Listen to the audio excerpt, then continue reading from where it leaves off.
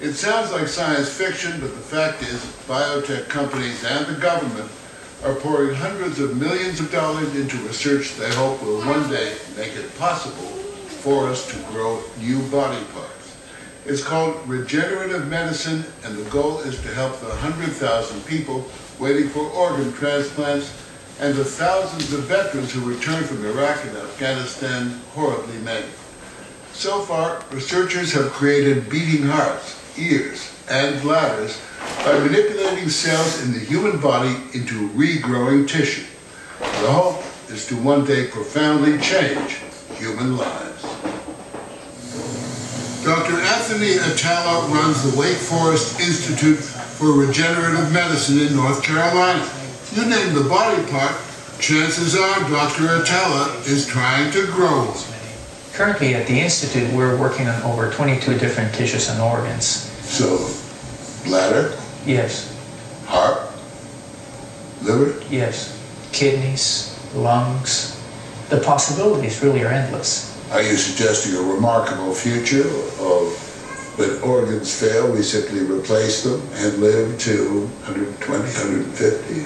Well, the hope for the future is that if you do have a patient who has organ failure, you don't want that patient to die because you're waiting for an organ. People are dying every day on the transplant wait list. So the hope of the field is that we can provide replacement tissues and organs that can be used to help them survive.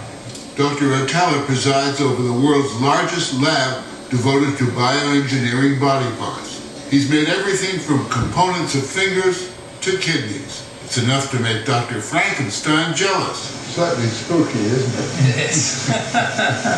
Dr. Atala says every organ in our body contains special stem cells that are unique to each body part. The key to regeneration, he says, is to isolate and then multiply those cells until there are enough to cover a mold of that particular body part. What is growing here? That is actually a bladder. And you can see here that we actually create the three-dimensional mold first. This is actually coated with cells, and it's done one layer at a time. It's very much like baking a layer cake. It's sort of surgery as pastry making. But how do those cells know? It's a really stupid question, I understand, but how do the bladder cells know that they should be functioning as bladder cells? Every single cell in your body has all that genetic information to create a whole new you. So if you place that cell in the right environment, it'll be programmed to do what it's supposed to do. Dr. Atala says some body parts are more simple to make than others. This is actually an ear mold, and you can see here the mold shaped like an ear. And then what we do is we start seeding these with cells, and then this is actually the fully engineered ear. The molds are designed to degrade over time, so as the tissue forms, the mold goes away. And if that was for a child, would that grow with the child? Yes, the body does recognize them as their own, and it does grow with the child. Depending on the body part, Atala says the whole process can take 6 to 8 weeks.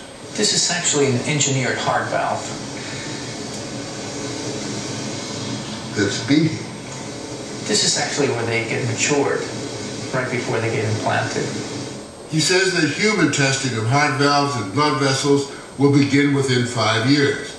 He's already grown and transplanted livers in mice and has successfully transplanted human bladders grown outside the body from the patient's own cells. Caitlin McNamara is one of the recipients. I never even knew I could get this far. I'm just living a normal adult life.